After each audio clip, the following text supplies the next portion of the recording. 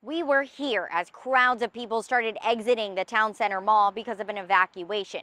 Many people didn't know what was happening at the time, but police tell us it was a swatting call, a prank call designed to bring out a large emergency response.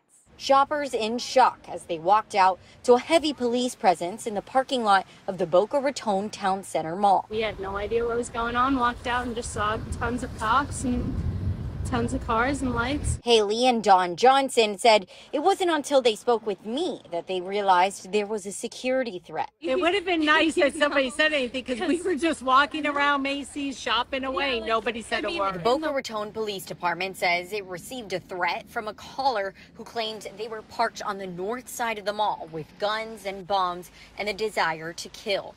Police ordered the mall be evacuated at 5 p.m. as a precaution.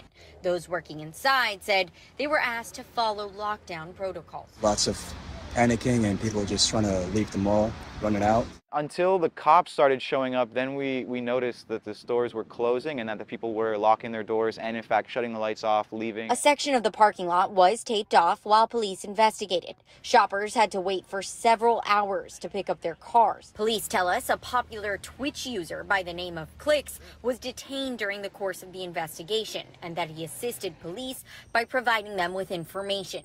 Police say Clix, whose real name is Cody Conrod, told them he believed the threat may have come from one of his viewers as he live streamed inside the mall. The car that was a focus of the investigation had been rented by Conrod. The mall remained closed for the rest of the evening. Investigators determined the threat was a swatting call and are still searching for the person responsible. Hopefully they see repercussions because it's a lot of resources being put to use for something like this. Cassandra Garcia, WPTV News.